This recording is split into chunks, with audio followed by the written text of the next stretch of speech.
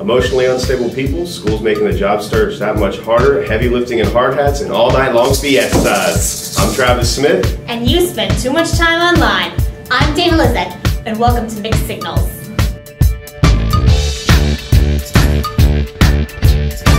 Our first story for the night, September 25th through October 2nd, marks Banned Book Week, which serves to remind the public of all the books that have been banned throughout the ages because of their unorthodox material. Librarians everywhere are celebrating with displays featuring banned books and taking a stand against this practice.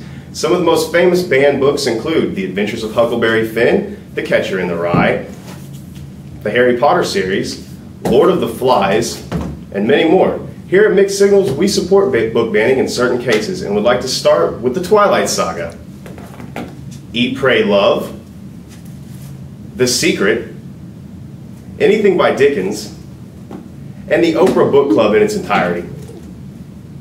I would personally like to add Chicken Soup for the Easily Offended Soul.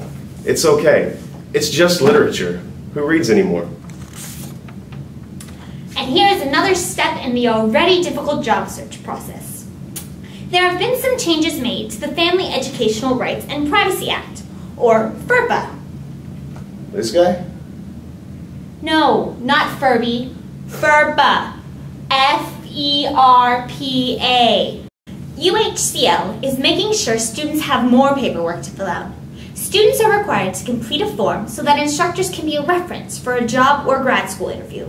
This is a huge advancement over old practices. Giving the phone number of people that you know would only give a glowing reference. And now for a different sort of news on campus. The University of Houston Clear Lake is currently renovating the Arbor Building. It was originally built in 1968 and was called the Clear Lake Graduate Center. In 1974, it joined the Bayou Building as part of the official UHCL campus and was given its current name. As students that use the wonderful facilities here, we would like to see time and money invested in the renovation of parking lots, maybe adding parking garages, upgrading the pond outside the Student Services Building into something more than a tiny swamp, and adding visible steps from the second floor to the third floor in the Bayou Building.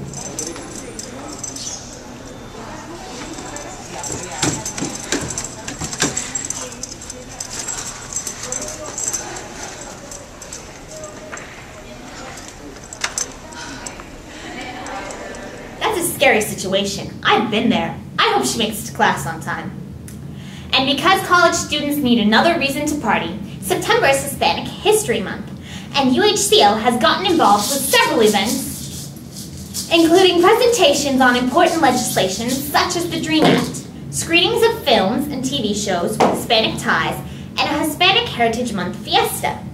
Mixed Signals would like to suggest a Caucasian Heritage Month. Festivities could include lame parties with bad music and a terrible dance-off, subpar rap battle and McDonald's eat-off showdown, and wearing your sunglasses indoors all month. Thank you for watching Mixed Signals. Check out the cave painting version of The Signal on newsstands now, or join the 21st century and check us out online at www.uhclthesignal.com. I'm Lizik. And I'm Travis Smith, and that's the news you need to know. Just another perfect day, but before you know it's gone.